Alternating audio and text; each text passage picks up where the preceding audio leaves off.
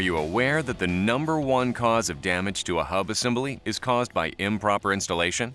An improper hub installation can be the result of using an impact gun to tighten the hub's axle nut.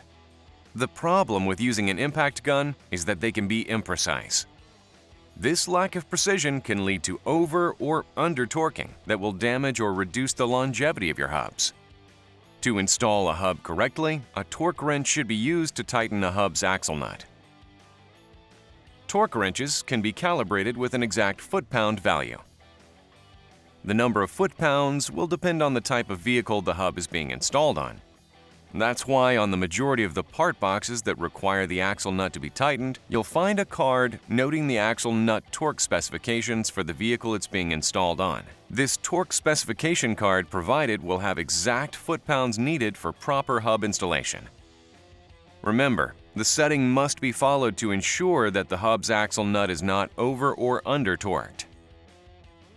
For more questions about the installation process, our ASC certified technicians are just a phone call away to help you. Call 1-800-228-9672 and a technician will be ready to assist you.